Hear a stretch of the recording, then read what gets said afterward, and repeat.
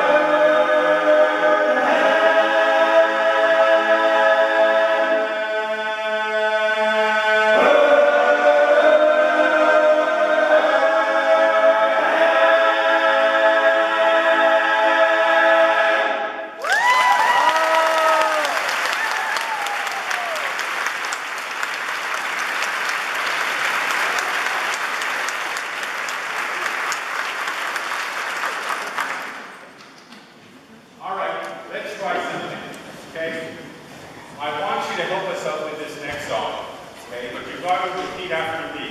When you hear of something that's distressing, or let's say for some reason the New York Rangers score a goal, we all come out with, oh. Let's try. Ready? 1, 2, 3. That's actually very good. We don't have to reverse anymore. When I want to feel like this, I want to hear the exact same awe with the exact same enthusiasm.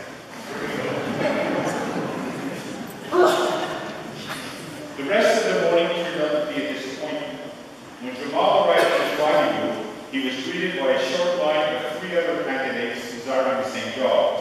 All 4 were finally told that the position had been filled, but thank you for taking the time.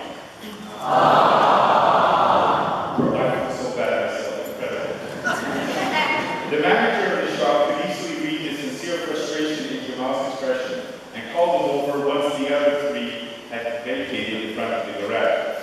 He gave him the business card of a cousin who operated a similar shop some 10 blocks away. After writing a brief note on the card in a language Jamal could not fathom, the manager pointed him in the general direction of his cousin's place. On the way, our man stopped in a submarine store for a late lunch and treated himself to the first restaurant food he had tasted since being in New York. At 2 p.m., he found himself outside a very large garage with 8 lifts, 10 bays, and a very congested parking expense.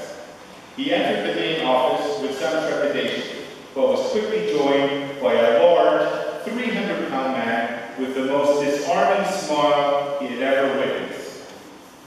Okay, you did so well the first time. Instead of, oh, when the Canadians scored and won that 5th game, what did we do? Yeah! You do better than that. Let's hear it.